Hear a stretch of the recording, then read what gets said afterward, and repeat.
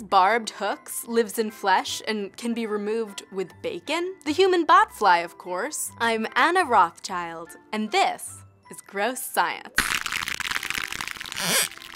Human botflies, also called Dermatobia hominis, are insects that live in Central and South America. The adults only live for a few weeks, just long enough to mate and find some food for their offspring. And where do they find their baby's food of choice? In animal flesh.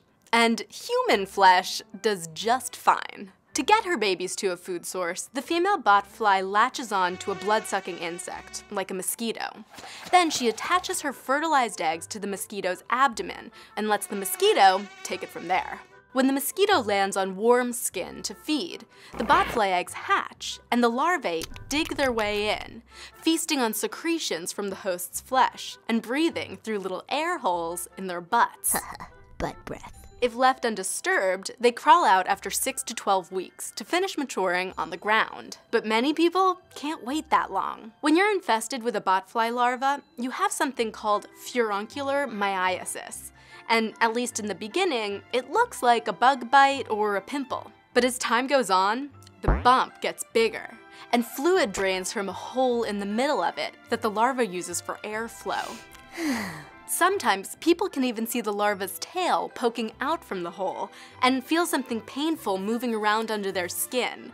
But they can't pull it out because the maggot uses little hooks to anchor itself in place. Fortunately, there are a few ways to extract a botfly, and believe it or not, one popular method is called bacon therapy. It's based on a traditional Central American remedy that uses raw meat or pork fat to coax parasitic worms out of their subcutaneous homes. A doctor lays strips of bacon over the larva's air hole, and a few hours later, looking for air and perhaps intrigued by the delicious cured meats, the worm crawls out just enough to be yanked from the skin. Bacon therapy is still performed today, but often the bacon is replaced by petroleum jelly, which is preferable to some patients, but arguably far less fun and delicious.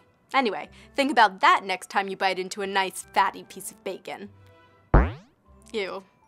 Got a question about botflies? Let me know in the comments. And for more gross science, hit subscribe.